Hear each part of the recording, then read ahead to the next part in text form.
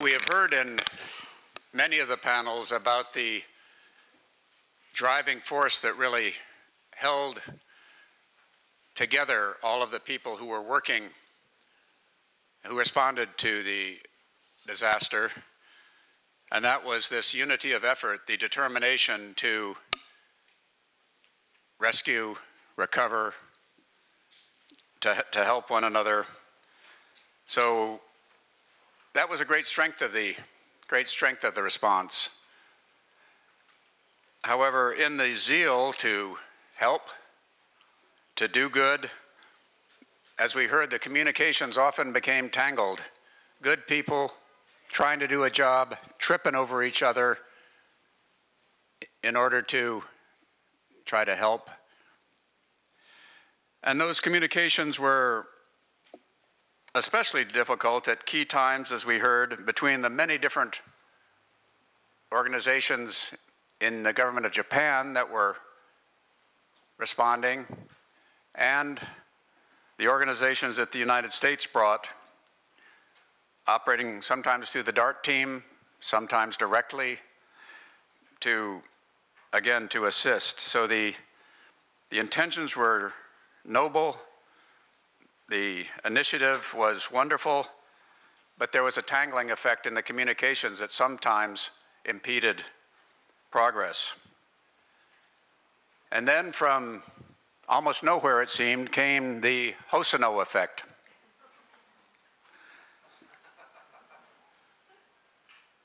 Communications became much less confusing at the high levels between the United States and Japan. Information seemed to flow better in both directions. Questions were posed, answers were returned, and as a result, the cooperation became much more effective, and the job was much better done. We all have learned about effects in our science classes. Some effects are not so helpful. I would say the Coriolis effect. For example, it turns you sideways as you try to get to your destination. Others' effect are very positive. The Bernoulli effect is what allows airplanes to ascend in the air, lifts up aircraft, keeps them in the air. And I would say the Hosono effect was also a lifting effect. It lifted the ability of the United States and Japan to work together at a time that it very much needed it. So it's a great honor to introduce the eponymous Goshi Hosono. Thank you. Thank you very much for supporting Sasakawa Foundation and Japan U.S. Council for helping us. From morning, I have been listening. I saw the first video and many panelists discussions I have listened. And my memory all came back 5 years ago.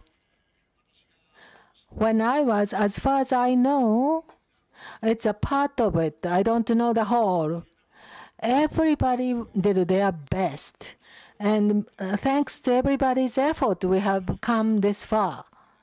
And I would like to say thank you for everybody's efforts. I myself, 5 years ago, at that time, I was the assistant to the Prime Minister and then became a minister.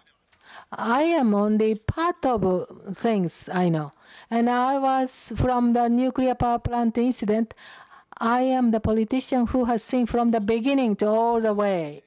And as I was dealing with it, many speeches, loose ambassador helped me a lot, was so cooperative. And American ambassador was spending so much time for Japan's hardship. And Shirekan and all other American high-ranking officials, they helped us too. Mr. Chakaster, who gave a speech a few minutes ago, he was a great helper. His character helped me a lot, and I was supported by many people, and I'd like to say thank you again. I appreciate that very much. Of course, Fukushima is still under the hard situation, and there are so many refugees staying away from Fukushima. But from last spring, April of last year, about 20 kilometers from Futaba Mirai Gakuen, there was a new high school was built. It's only 20 kilometers away from the nuclear power plant. I was pushing also high school. 20 kilometers, you are making the high school. You shouldn't make it. No student will come. But in April, more students came to high school. And we expanded the class. Next year, too, I expect more students will come to this new high school. Only 20 kilometers, high school. High school is energetically studying and doing all the activities. Very high level education they will get. And another thing I would like to say, Fukushima is going to become the robot industry headquarters. MOCA system, we are going to make the model of the reactors, and then a robot is going to use, and those are the one is going to help the economy to advance. And internationally, it was paying attention to 5 years, a long time. 5 years are very difficult years, but we have come so far, and it's all grateful to all of you who participated and helped us. I'm going to talk about March 11. I was the assistant to the Prime Minister at the time. I was doing tax and social securities and there was another person. Nobody was doing energy. In the past, I was energy issues I have done. So Prime Minister Kang asked me to do that. At that time, I was thinking, Hansai earthquake, like we had a big one in Kansai area, and I was a college student at the time, and I was volunteer for 2 years. I did my best as a volunteer. And it's almost 20 years passed since Awaji, and now I became a prime minister, and I became the assistant to prime minister. I was really surprised that I was involved in this. Do I have another power to do that? Is there any other person who is more fitting to take this position? But there was no time. Why I became a politician? And then I cannot run away from this heavy role. So I decided to do my best. And there were many crises I have to go over. The most crisis I faced, Mr. Oriki has mentioned March 14 was the worst time. Mr. Yoshida called me from TEPCO. He said, Mr. Hosono, we have done our best, but more everything doesn't work. More, it's very serious issues. And within 15 minutes later, he called me. We are going to do our best, he said again. But earthquake and tsunami, 2 natural disasters hit the area. But nuclear power plant incident, that was becoming even worse. The government, Japanese government, backbone might fall. So it was serious. Central government have to do their best.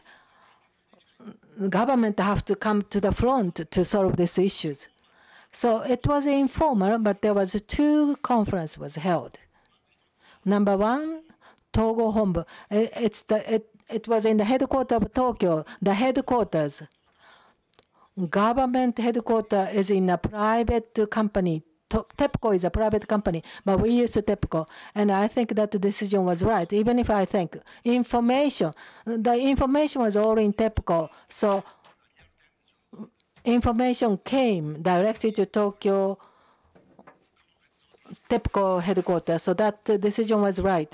Shiozaki-san has mentioned Prime Minister Kan's, he had a good point and a weak point also. I know all that.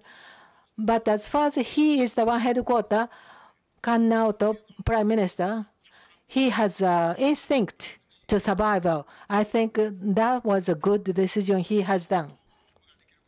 And by having that headquarters, decision-making headquarters, they try to get to the issues and how to make decision-making mechanisms, which was becoming much more clear, and the response was much more getting smoother. And this headquarters was how to cool the nuclear power plant.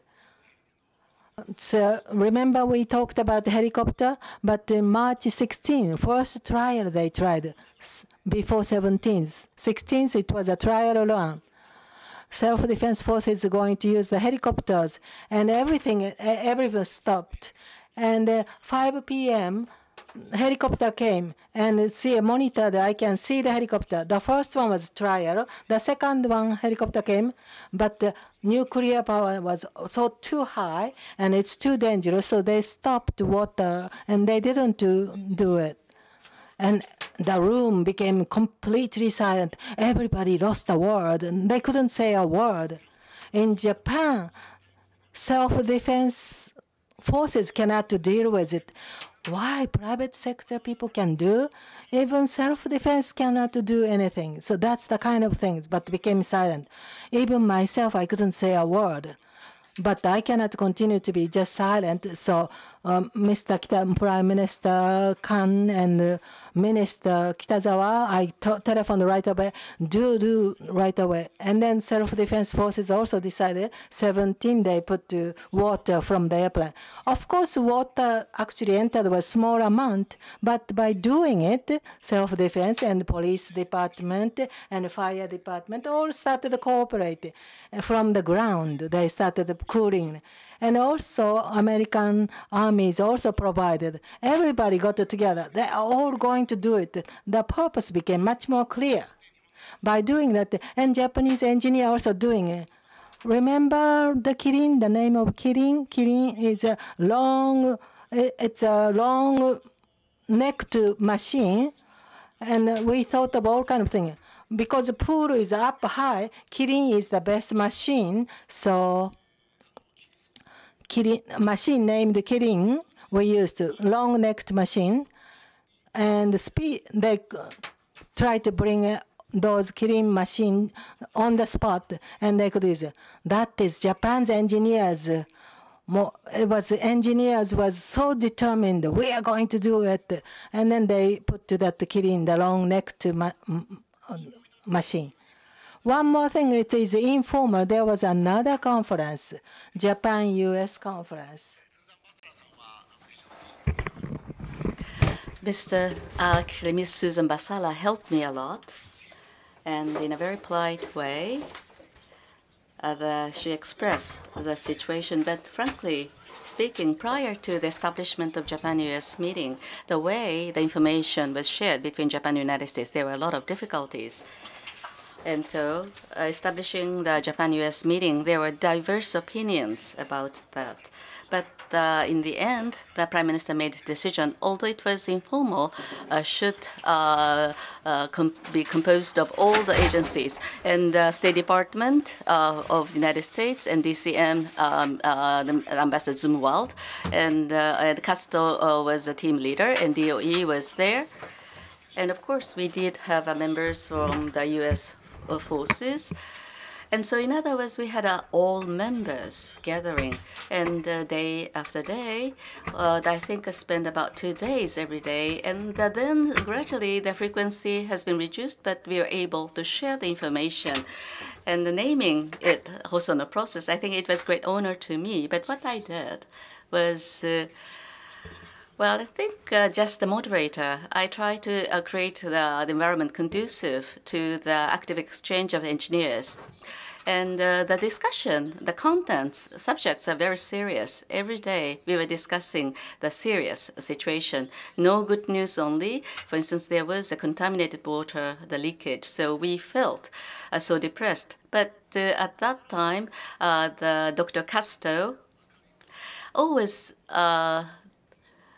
brought some positive things, try to cheer us up, raise us up. And it was not the atmosphere to crack the jokes, but whenever there is some positive the news, we try to welcome that news with applause. And outside the meeting, we try to enjoy ourselves by saying jokes. And those who do not have a good nature have that facial expression. And in other words, I think just the same is true for the other way around. If you have a very rigid expression, you tend to deteriorate your personality.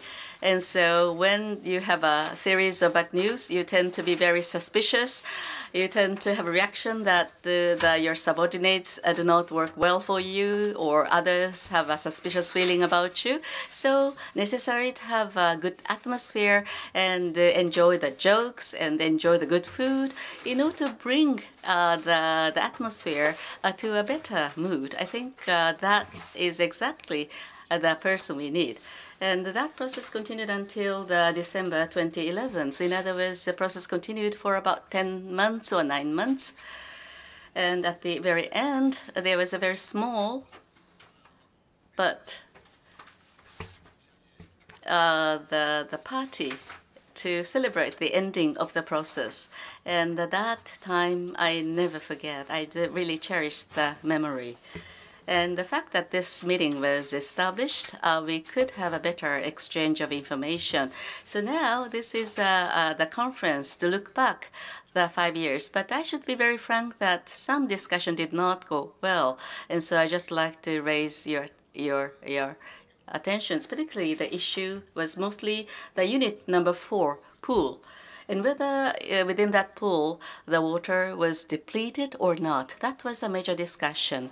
And by using aircraft, try to have some reconnaissance activity, and we could see some sparkling of the water in the pool. So we thought that water still existed, but the American side was very suspicious about the remaining of the water in the pool. And by proving this to the US side, I believe that we are able to dispatch that information to the international community. And so the water used discharged, actually Kirin was used to pick up the water from the pool, and water was picked up, and that was proved to be the water without the high radioactive level. And the process was repeated twice and a few times. And then U.S. side was convinced that water still remained in the pool. Another major point of discussion was, as the ambassador rules mentioned, how to define the area of evaluation. Depending upon the existence of water in the pool, we should have a different interpretation. In U.S. side, based on the assumption that there was no water, 50 miles was chosen as evacuation area. And Ambassador Roos told me, I still remember his facial expression. Then he said that that was the case, and also he said, United States should always stand with Japan. Even though the evacuation area differs, Japanese side insisted that 20 kilometers, and 50 miles is 80 kilometers. And therefore, 4 times wider area was defined by U.S. for evacuation. So there is a big gap between Japan and U.S. And U.S., when they consider the safety of their own nationals, they made a judgment to introduce a wider area for evacuation. I could well understand that. From the Japanese people's sentiment, there was the sense that they developed some distrust about Japanese government's handling. So even though the ambassador faced this, but he continued to say that U.S. would always stand besides Japan. And many embassies decided to relocate from Tokyo to other areas. But Ambassador decided to stay in Tokyo and continue to work with us. So in that process, of course, there was some the interpretation gap and how to overcome the gap. For the allies, I think there are the opportunities that we always know the way to overcome the differences. And one of the important themes of information sharing is the worst case scenario sharing. I actually took the initiative and asked the experts to form the group to think about worst case scenario because I wanted to change the approach. So of course, up to then, we were always worried about everyday situation. And we tended to see that results were worse than what we anticipated or expected. So we believe that that was not a right approach. And so then we need to come up with the idea that we should have a worst case scenario. And if the reality becomes the worst, what we should do. And that scenario was created. Then starting from that, we do not know what we should do. So in order to avoid worst case scenario, we should have a preventive steps. And then I think that itself changed our approach. And so in order not to reach that worst case scenario, what should be done? And for instance, all the information, the material should be supplied, and how to contain the slurry material was injected from the top. And the U.S. studied this, and that knowledge and advice were given from the U.S. side. Unfortunately, we did not reach the worst case scenario. But we really was driven to the corner to think about that worst case scenario. This was a historical fact, and I would like to share that with you. And there are two takeaways, lessons, before I conclude my discussion. And the first lesson is that has been already discussed many times, the difficulty of dispatching the information. And I would like to give my comments. And if I give my own comment from the 11th of March up to the mid-April, during that period, I was confined to the room to follow the information and deal with the situation. I didn't have the time to share the information with media. At that time, Chief Cabinet Secretary Edano was responsible for that. But naturally, the disaster area was huge, enormous, and starting from the information about tsunami and the massive information about the status of the nuclear power station, Mr. Edano alone could not handle that. And therefore, about the nuclear power reactor, I decided to hold a press conference myself. And we have all the members of the relevant agencies attending together with me. And on the first day of the the conference, it took 5 hours. It continued 5 hours. The next day, it was not as long as 5 hours, but I think it was 4-hour long press conference. So it was repeated every day. And so I did not stop the question from the press. Of course, there are the things I could not answer, but I just say I don't know, and we will check from the next day. And as a journalist, there are many well-known journalists, but also there are the unknown journalists as well. But unless they exhaust the questions, I didn't stop the press conference. In terms of provision of the information, I thought it was a minimum necessity. At least I think I was understood as not to hide any information. And the U.S. side or Japanese side are still suspicious about the transparency. But the Japanese government did not hide any information. We were quite transparent. And only the information I did not disclose was worst-case scenario. And if the people had to leave Tokyo, that was just based on scenario, not reality. And so work itself would become very difficult. So I decided to keep that information, but other information became all open.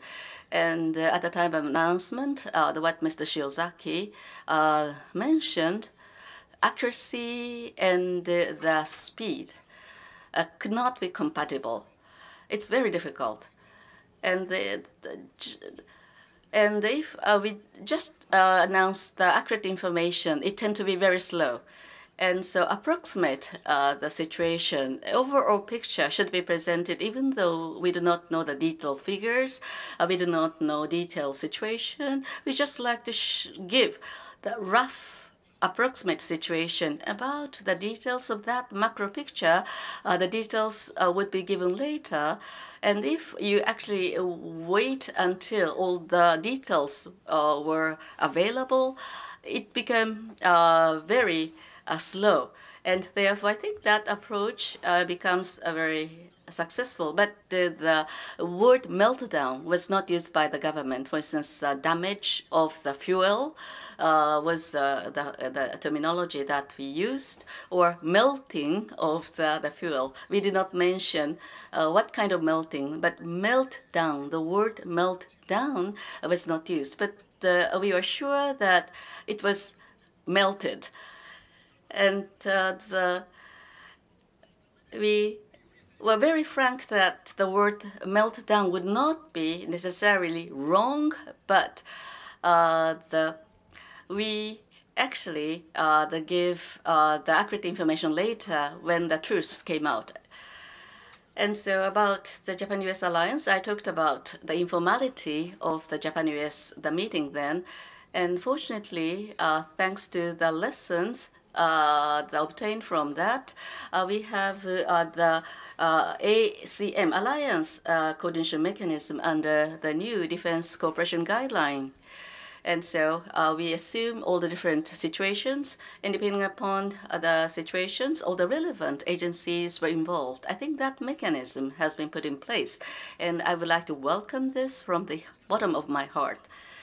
And what becomes very clear in the accidents, this mechanism should be very flexible. In other words, depending upon the development, the flexibility should be incorporated into the mechanism.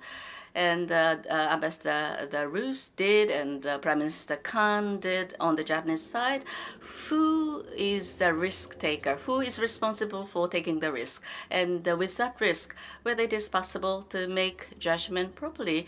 And I think that is a very important part to ensure the alliance mechanism can work or not. I should say that many people intuitively would like to avoid the judgment, and we would like to spend more time to delay the judgment. But sometimes that is not allowed. Somebody must take a risk and make judgment, unless there is a mechanism to ensure that.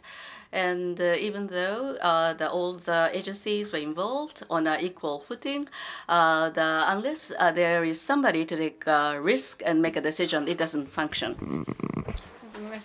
I have been talking about functions of U.S.-Japan relationship, and through response in the accident, I really felt the warmth and thoughtfulness of American side. There are a lot of the friends being here, and I think that's the best thing about our alliance is the alliance with heart. And I really would like to pass this on to the next generation. And I think that's the duty of those who are actually involved in the response to the accident. Thank you very much.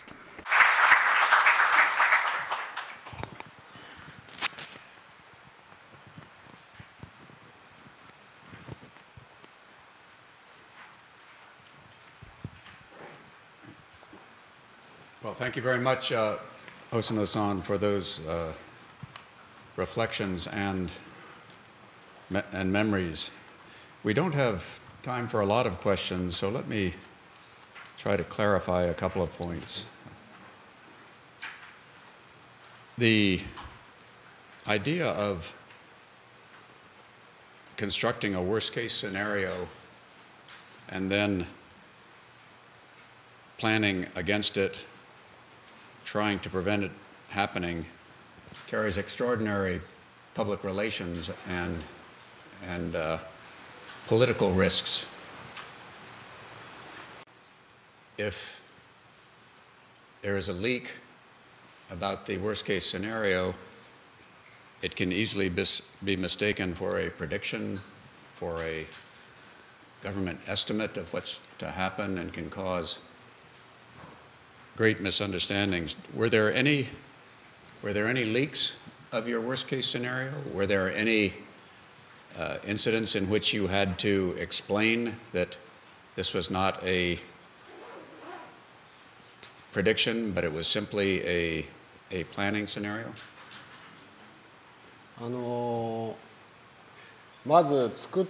First of all, with regard to the political risk, when we prepared this, I was keenly aware of that. Even though it didn't leak, sometimes, someday, people may find out, and I was responsible for preparing it, and then I would be accused, and I might have to take political responsibility. I was aware of that, but I really felt that that had to be made, prepared. So I had that determination. So I got lots of criticism. So if the criticism became so large, I was prepared to take that responsibility. But that was not base for my decision to prepare it. Once there is the risk of the leak, I was very concerned about that possibility. Every day, I went to TEPCO headquarters at least twice a day from Kante, and then there's Tokaido Shinkansen running on the way to TEPCO, and the Shinkansen coming to Tokyo is totally empty. However, the Shinkansen going to Shinagawa is full, so that the people leaving from Tokyo, that means. So it might you might think it's an exaggeration. So this the Kasumigaseki, between Kante and TEPCO, there's Kasumigaseki, and then there's a park. It's really a center of Tokyo, and I felt very keenly I have to defend the Tokyo. So I was very concerned and very careful about not getting this one leaked. So there are only few people who knew this the scenario, and then only just a few people actually read it. And after those the people read it, we took it back. So we try to be very careful protecting that document. However, we shared it with the U.S. side. I felt like I had to. And, well, the Japanese the government, some people were not very happy with that decision, but I do not think it was a bad decision. And clearly something that was prudent, although difficult. Final question, Hosono-san. In your position, did you have the authority to give orders, or was your authority simply to ensure that the information flowed so that the Prime Minister's orders would be better informed? そこは私は補佐官ですので指示する権限はなかった。I do not have any authority to make decision because I was an assistant, but I'm assistant to Prime Minister, so I was in the position where I could make decision on behalf of the Prime Minister, so that this Prime Minister delegated authority to me. However, whenever I had to make decision, I always got approval from Prime Minister. First 20 days or 25 days, and I try to get all the information I could possibly collect, and then I gave that information to Prime Minister, so the Prime Minister made decision. However, there are a lot of the things that I was able to have authority to make decision because Prime Minister delegated that authority to me. Your delicate position very well, and you certainly earn the gratitude of your countrymen and those of us who also worked with Japan. If you would all please join me in thanking them for